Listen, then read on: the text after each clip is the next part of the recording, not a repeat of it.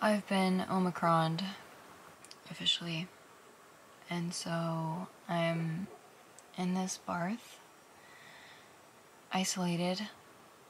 Oh, Allison's dropping me off some granola and yogurt. Here she comes.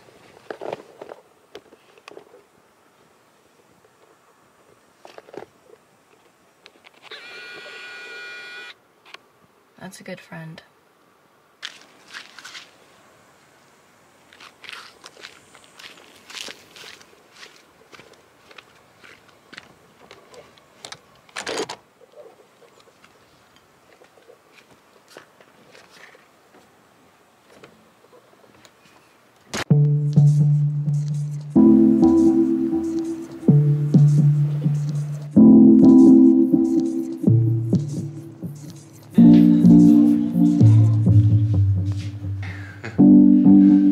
It's a weird camera.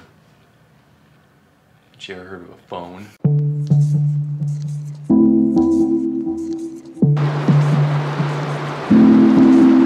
Anything to say? It's very stormy. We're at the grocery store, by the way. What snacks are we gonna get? Pretzels. Why did I say pretzels? That's the most boring snack. Pretzels. Yum. Please refer all questions to my spokesman.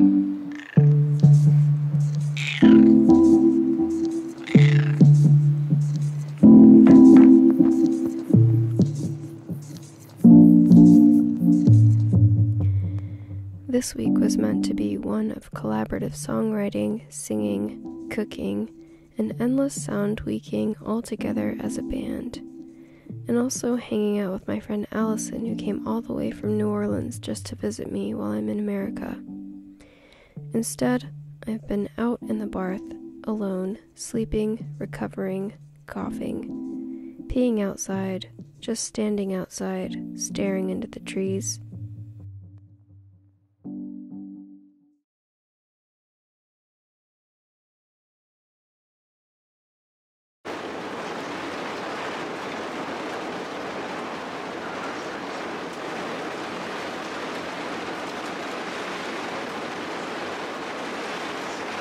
And the replacements are going to be 5 minutes late.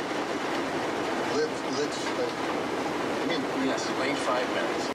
This downtime has been about accepting when life doesn't turn out the way I'd planned it. Accepting a need for rest and non-activity.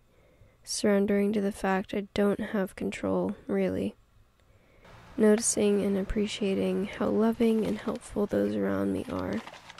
Feeling grateful for my body's ability to fight off illness. Feeling grateful for medicine, plants, and simple pleasures. Like a watermelon or an ice cube. All I can do is look at the world out there with envy. What are you guys doing in there? I wanna go in there. There's a house over there. A studio. If only I could go in. Hi. How's COVID? Not great. How are you feeling? Not great. Yeah. Any specifics? You guys alright? Yeah. Yeah, I'm wondering if I could have a real coffee, please. You want a real coffee? Yes, please. Make you a fat cap. A what? A cappuccino. Even missing home feels sweet because I have a home life to miss.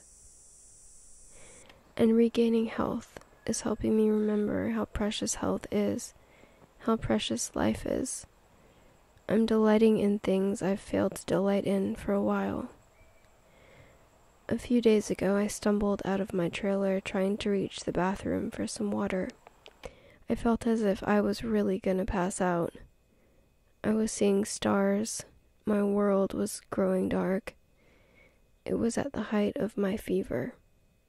As I stumbled across the yard, I noticed the rain flowers coming up after the recent storm. I made note that I should go back and admire them when I could, and so I did.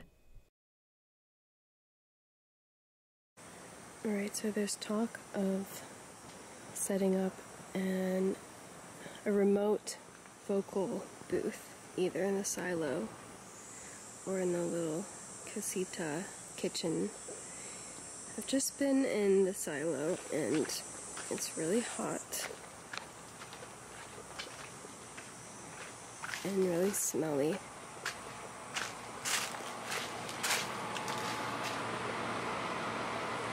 And so I don't think we're gonna do it in there. I'm gonna try and do it in the kitchen.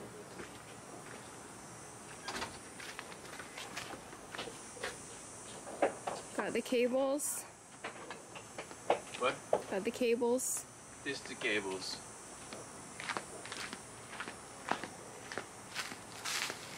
Operation Omicron vocals underway.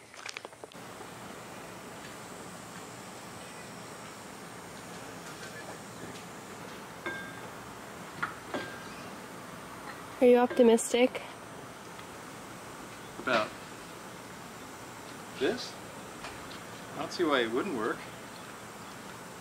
I mean, that's sort of our whole philosophy here. Luckily, I'm feeling a lot better, and yesterday I was even able to work on some vocals with the boys. They set up a satellite booth for me outside of the studio, and even though it was really hot, we were able to get some work done, finally. I did have to have ice packs on my body constantly. I've only got a few more days left here, so I'm gonna focus on enjoying the ride instead of dwelling on what could have been. I hope you're well.